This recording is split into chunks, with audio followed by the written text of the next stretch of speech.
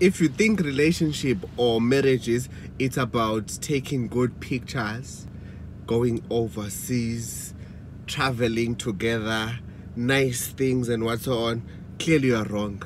Ungaphazanyiswa i-idea noma into ebukeka inhle ucabanga ukuthi kuhlezi kunjalo.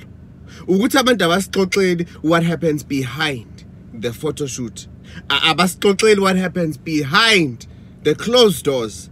Ungathuka labantu laba obukela kubona your couple goals and what's on. Izinto ababhekana nazo.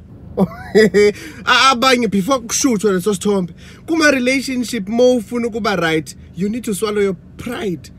Literally swallow your pride. This is the good way to swallow your pride. You read the contents. Funda ukuthi abanye abantu bacabangani. You won't die from that. You know, not only this content, but other people's content. Get taught your relationship. You know, that's where you become a fool. That's where you become humble. Uxolise.